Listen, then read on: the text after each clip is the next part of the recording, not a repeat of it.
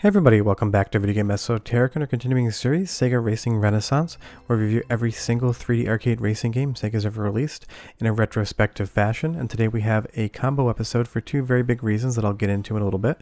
We're going to be taking a look at Star Wars Racer Arcade, as well as NASCAR Racing, both on the Sega Hikaru board.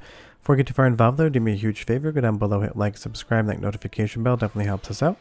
And if you feel so inclined and want to support the channel, we got a Patreon link down below as well. But right off the top, you're going to see we just have two pod racers that we can choose from. You need to unlock other ones, and I've never played the game long enough to be able to do so. And the reason that this is a combo episode, the first big reason, is this is running under Sega Hikaru emulation, which at best is spotty. Now, I would have gone out and bought a Hikaru board to review these games on this series, even if it would have lost me a metric crap ton of money. That is just my personality, and I've been looking for Hikaru for a long time. Why did I not do that? Because Sega Hikaru's break if you so much sneeze at them. You cannot ship them, you need to buy them locally. But that doesn't mean that I don't want to talk about the games, because there is some fun to be had, and I'll touch a little bit more on how bad Hikaru is in just a moment. I will say off the bat, I don't care about Star Wars. I don't think it's good, I don't think it's bad, it's just not an interest point to me. So I'm looking at this game just from a racing perspective and not from being any sort of fan of Star Wars. And I will say what's on offer here is relatively fun. Now, it's definitely not an arcade car racing game, so the mechanics of how the ship turns are completely different because obviously it is hovering over the ground. So you basically need to retrain your brain completely as to how to play this game. And if you've been playing a bunch of arcade racing games from Sega before you got to this, you end up having a hard time like I am here. Hitting the wall is always going to happen. You're traveling at such high speeds, and you need to start your turn so quickly that if there's a ship in your way, you're basically guaranteed to have to either bump and run or rub up against the wall. It doesn't mean it's not fun, it just means you need to retrain your perspective on what to expect out of the game. Now, I do wish it had more courses, though. It only really has 3 and a variation on the first one as a hard mode, so it's not bringing a ton to the table off the start. And you can 100% understand why this never came home from arcades, because it's a licensed game from Star Wars and it didn't really have that much content. And why this is also a combo episode is that Hikaru emulation is just a little bit flaky. It does work, you can experience the games, but basically there's an issue with some of the texture layers ending up above where they should be on the ground plane of the game itself.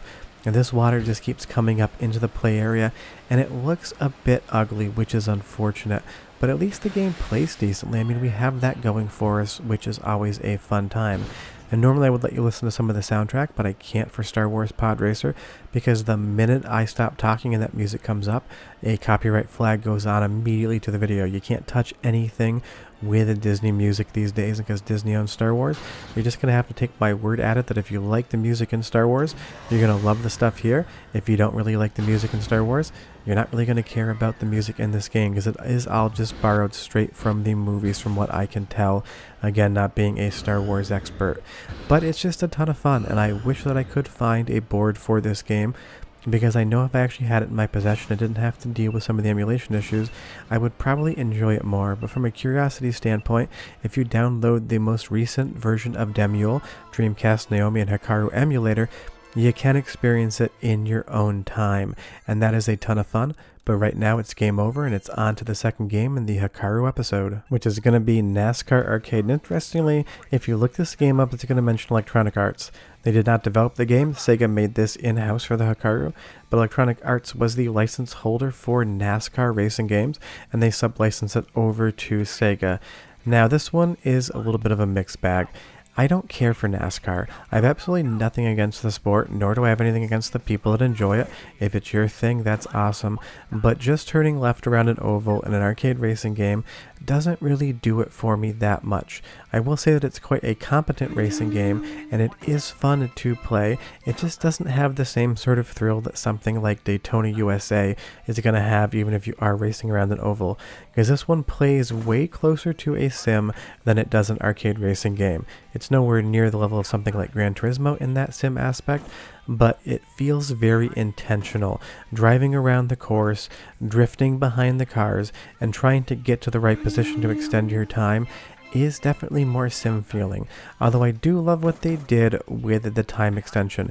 It's not just a lap checkpoint system. You need to get to the next position to get more time on the clock. If you don't do that, you don't continue. So you're constantly trying to bump and run and get to the position you need to get a time extension.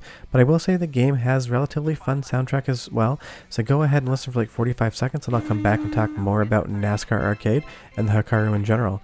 But enjoy.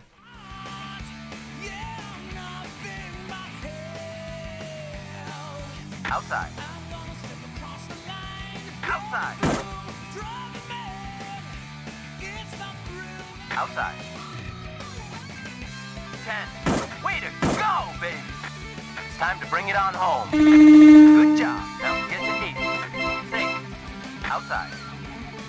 Final lap. Go get 'em. Outside. Still outside. 18. Outside. Outside. Good job. Now get to 6. Clear all round. It's a kind of funny and fun soundtrack and kind of reminds me of Days of Thunder in that sort of very cheesy way. But you'll see here we did finish the race in a decent position. And this game does want me to come back and play it some more. It makes me want to see the #1 spot, even though I've never been able to do so. But it gives you a ton of licensed characters. I guess they're not characters, they're really human beings. And we're going to be using Dale Earnhardt. I know he's the Intimidator. Unless I got that wrong, leave me a comment down below. But honestly, like I said, don't really know much about NASCAR. And I will say that once you get onto the tracks that have actual turns in them, the physics and handling system of this game doesn't do as good of a job as when you're just turning left on an oval. I immediately go into the gravel on the side of the course here, and once you get too far behind, it becomes almost impossible to catch up, because the AI opponent cars are extremely good at navigating the course in this game. Maybe a little bit too good, honestly. Now, of course, this is under emulation, so maybe the controls are a little bit strange. If you know of a Sega Hikaru board for sale in the Midwest within driving distance of Chicago, leave me a comment down below. I will drive it and pick it up and redo this video if I can find one. And it's just because they are so delicate. You can't really ship them. They forgot to tin some of the chips on the motherboard, and even the slightest bump just make entire silicon chips pop off the motherboard like they're on a trampoline. It is a very disappointing situation. But at least Hikaru emulation exists.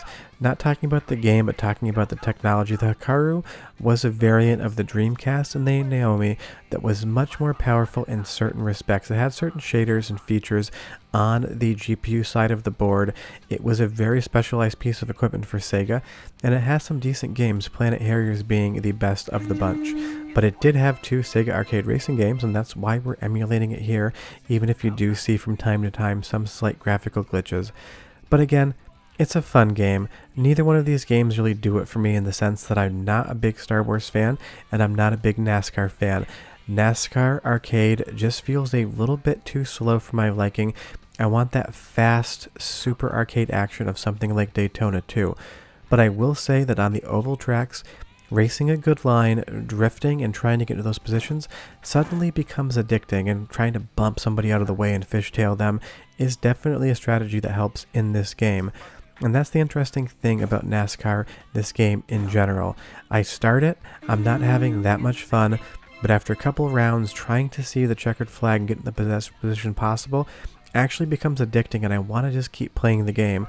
It's definitely a sleeper. It sneaks up on you, it gets its hooks into you, and it makes you want to play more. And if you do see an arcade cabinet for this in the wild, definitely throw some quarters in, because Hikaru cabinets are getting rarer and rarer, because pretty much if you even try to move an arcade cabinet with a board in it, it could break. People that collect these remove the boards before they move anything, and they hot glue the chips down to make sure they have better surface area holding against the motherboard. That is how delicate these things are.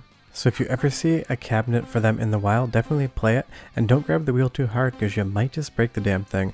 Sure, that I'll be back next Wednesday with more Sega Racing. I'll have videos for the week as well, but my time is up, and this video's time is up. Bye bye.